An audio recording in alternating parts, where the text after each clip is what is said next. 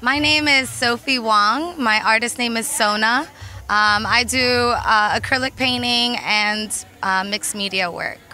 What got me into art, I'd say I've always had a calling since I was a child. My parents are both interested in art. My mother is an actual practicing artist.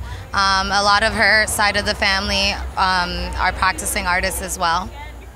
So in my work, I like to focus on focusing on my true connection with nature, and I like to research on different indigenous tribes and the duality of them trying to preserve their culture in modern day society.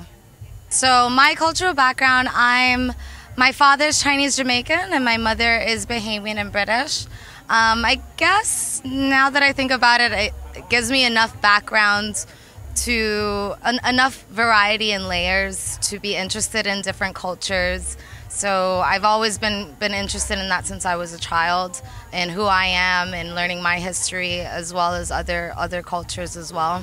What I want to accomplish with my artwork, I guess through art, I just want to see how far I can push my concepts and ideas and see how much I can find fulfillment through it.